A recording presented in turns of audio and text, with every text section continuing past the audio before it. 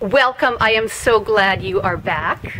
I'm Lori F. Dean, creator of Dishrag to Dynamo, a powerful yet practical path for women about to enter their 50s, women in their 50s, or women in their 60s who are desperate to move from a life of sedation to one of sizzle. This is a 4-step transformational journey that will get you back to the bold, brilliant, and bountiful being you were put on this earth to be. We're outside again today. I didn't have any plans to be here. I actually had a really nice little studio set up going with lighting and a backdrop and the whole bit. But unfortunately, a couple of hours ago, the power went out and it's affected this whole area where I live. Doesn't look like it's going to come on anytime soon. So we moved everything outdoors. We got our little flip chart. It's a bit chilly because it's still winter here in British Columbia, Canada, where I am, but we've got some wonderful mountains in the background too. We will have the occasional car going by, and the duck or goose who'd like to say hello might honk or quack at us, and we might have the odd visitor wandering by in the background, but it doesn't matter because the most important thing is that you are here right now and you are ready to begin the journey, right? Ready to go? Okay, let me explain what's going to happen. Over the next 7 videos, that is 7 videos, we are going to talk about where you are, where you want to be, and how to get from where you are to where you want to be. Okay, let me kind of go through an outline of what it looks like. And I can see this thing is going to be flipping away here, so hopefully we'll get through. But anyway, I call where we are now, where you are, where I was, being like the Dishrag. Okay? So this was me. This is what I felt like when I was at my lowest, when I woke up and said, is this it? Is this my life? Is this all? I equated it to being like a used, dirty, holy, stinky dish rag where I'd spent my whole life wiping up, taking care of, cleaning up, and giving 110% of myself to everybody. Everybody except one crucial, important person. Me. So this felt to me like being in prison because a dish rag cannot move around on its own. A dish rag doesn't have choices. A dish rag waits for somebody to pick it up and use it. I was locked, shut down, locked up in a prison. So this is what that was like for me. Where I am now is right here, a dynamo. And to me, this is paradise. Doesn't mean I've arrived at the pearly gates type of paradise, but it means that my journey is so much more passionate and full of life right now. This keeps flipping on us, so bear with me here. Anyway, I think you're here. If you're not, I don't think you'd be watching the video, and I think you want to get here. Otherwise, again, you wouldn't be watching the videos. So let's see what we can do to make that happen, okay? So today we're going to be talking about your prison. Next video we'll get into the paradise, what that looks like versus where you are now. And then the 4-step path to get you moving on that transformational journey.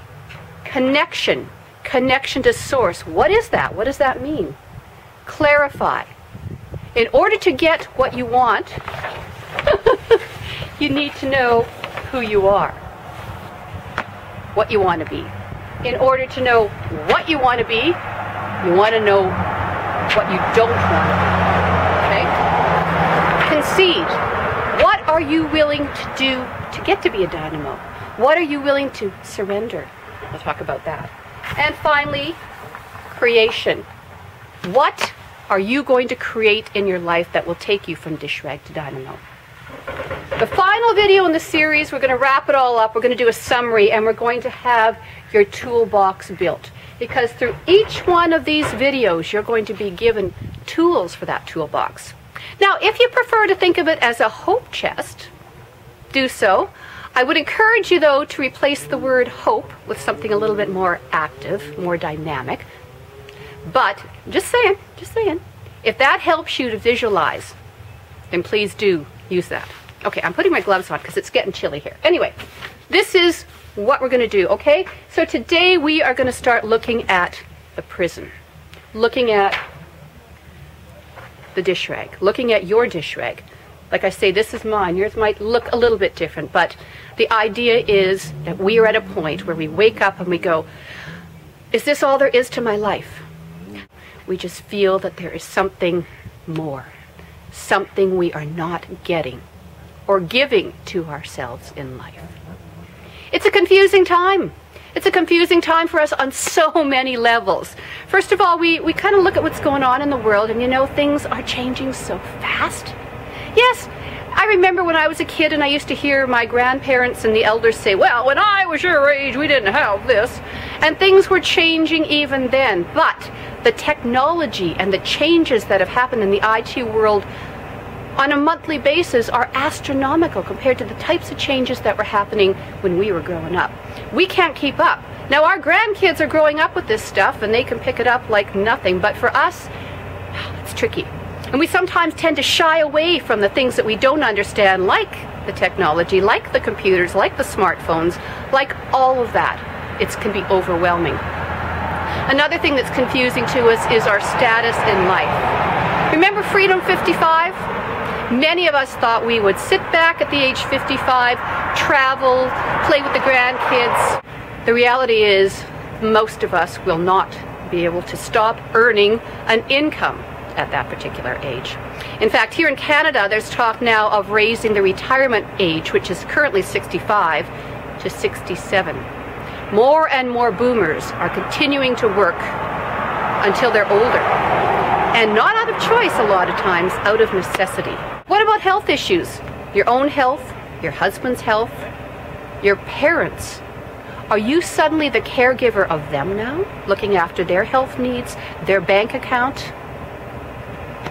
And as I talked about briefly in the introduction video, what about the relationships? The relationships that are important in your life.